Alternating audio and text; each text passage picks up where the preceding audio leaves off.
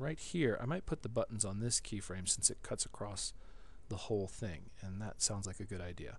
So on this keyframe right here, titles and not sure what it's called, I'll unlock it. Right? There it is. It's got the title there. It's a good place for the button.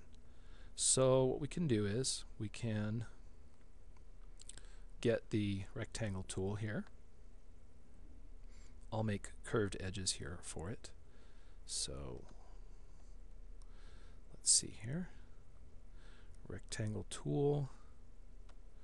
And what do I want? I want to draw this. Come on, rectangle tool. And I'll just draw it anyway. So let's just draw it. I'll draw button 1 here. And now I've got the rectangle tool. Yes, I wanted curved edges. 33, hit enter. And let's try that again. There we go. And text, color, white, video 2. There we are. And that looks good. And then I'll delete this and get that rectangle tool back again. And we'll draw, well, actually it's better to copy and paste. Let's just copy and paste this whole thing. Shift, select, so now I've selected everything. Copy, paste. Alright, that looks good. And we'll change that to video 1. Alright, and what we need to do now is convert these into buttons. So I'll double click here, hold down the shift key, select here, and then modify, convert to symbol, BTN V1, click OK, and the same thing here, double click, hold down the shift key, select to add that selection to it, and modify, convert to symbol, and BTN2 V2, and click OK.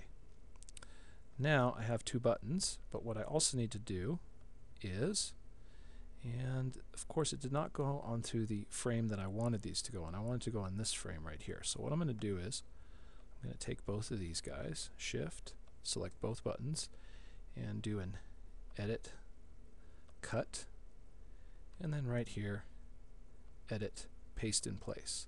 So now they've been pasted on this keyframe, and that way they'll exist all the way over. So now when we jump to the next video, you can see that the buttons will still be there.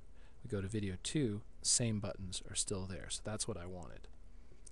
So I'm going to take this back to the main keyframe where these buttons first appear, and we need to give them a name. So I will select the first button, and I will call it instance name in the property window, vid1, hit enter, select the second one, vid2, and hit enter, right? And so all we need now is the code for these 2 buttons to jump us to these 2 frames. For that, I'm just going to copy and paste the code from my other movie. So I go to my other Flash movie and find the code. Here it is. I'm going to copy it and paste it right in here. So we'll just paste it. You can see that it's already set to go. Vid1, Vid2, these are the buttons.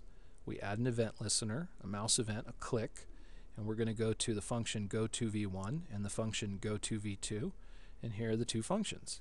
goToV1 will take us to the frame label V1, and goToV2 will take us to the frame label V2.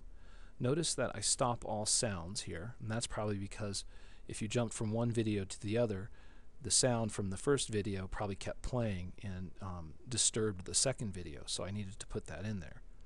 But it looks like this should work as long as your buttons are named instance names vid1 and vid2, and your frame labels are v1 and v2.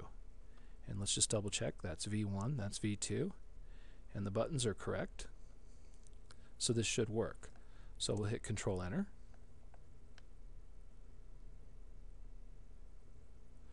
And we'll go to Video, click on Video 1,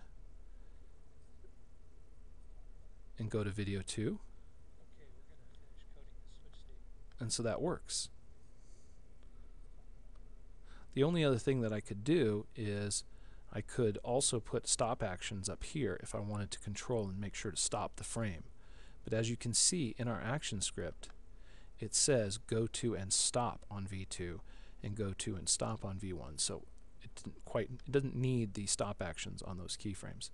But anyway, that's one way to integrate video into your Flash website. This is one of the easiest ways possible, is just to drop the Flash video component on the keyframe where you need it, and then in the settings and the component parameters to attach a video file to it.